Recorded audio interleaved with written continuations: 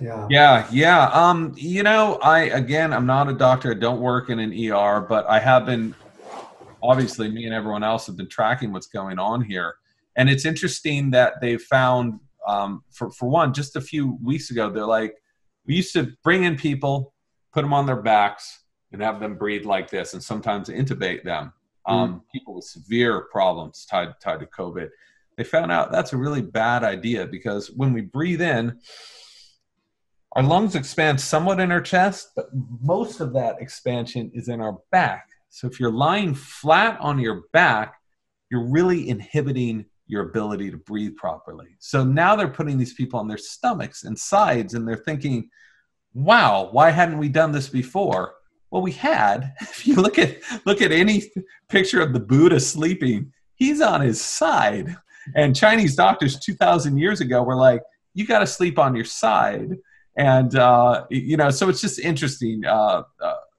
Konstantin Buteyko always said you have to sleep on your side, especially if you have respiratory problems.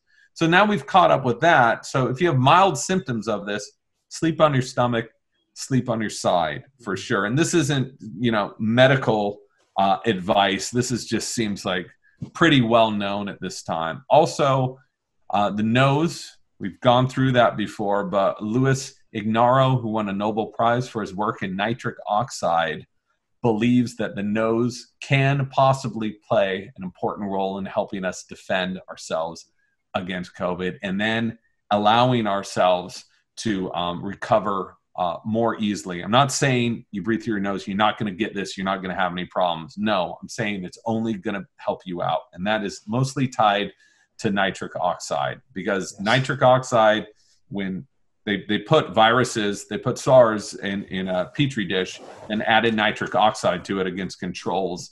And the virus was blunted by just the presence of nitric oxide. And it's no coincidence now that they're starting to treat patients with COVID with, guess what? Nitric oxide.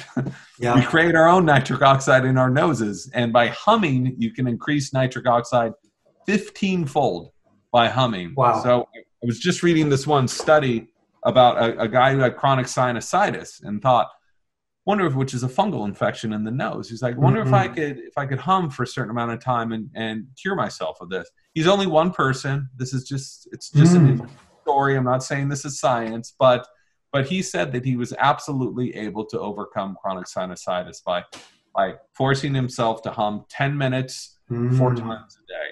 Yes. So it's going to annoy everyone around you, but it is not going to hurt you. And that's the number one thing. Hum for 5-10 minutes, do it a few times a day. You will increase your nitric oxide. At this time, COVID has really put an awareness on breathing because it's a respiratory disease, and, or at least it's transmitted, partly respiratory. It affects the lungs. It affects your blood oxygen saturation. It gives you symptoms very much in terms of respiratory shortness of breath, air hunger, etc. And here's the strange thing. The World Health Organization are talking about washing hands. They're not talking about nasal breathing, both for the individual who doesn't want to get infected. Like I was in tubes in London, traveling right up until March the 17th is when I flew back from Los Angeles back to Ireland. And that was locked down on the 18th. Mm-hmm. And I remember being in tubes, and I was just thinking here, this was rush hour in London, 5 o'clock in the evening. They were absolutely crowded. And I did 2 things there. I says, there could be people infected in this carriage, and I'm going to do 2 things because I want to reduce the viral load that's coming into my body. I kept my mouth shut, and I breathed hardly any air for the entire duration of the journey. I had air hunger all the way through. Keeps you very calm.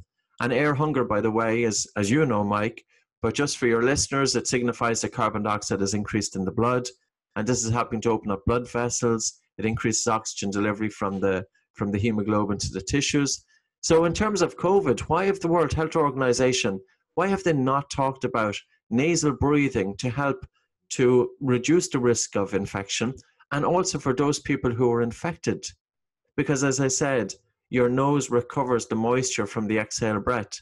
There's a 42% greater water loss breathing out through your mouth. If you're breathing hard and fast with your mouth open, you are emitting a greater volume of water particles into the atmosphere, like an aerosol, and this is how it's being transmitted. You know, there's a Zumba class in Korea, and you'll see it online. This Zumba dance instructor went in. She gave a class, and she was infected, the dance instructor. And of course, she's moving, she's breathing hard, she's mouth breathing, and she literally infected everybody in the class, got infected as a result of it. Now, gyms really have to change their stance in terms of mouth breathing. Yes. In a gym, you have to breathe through your nose. You have to breathe, and there's a way to breathe, and it just, like, it doesn't make sense anyway for people to do exercise with their mouth open.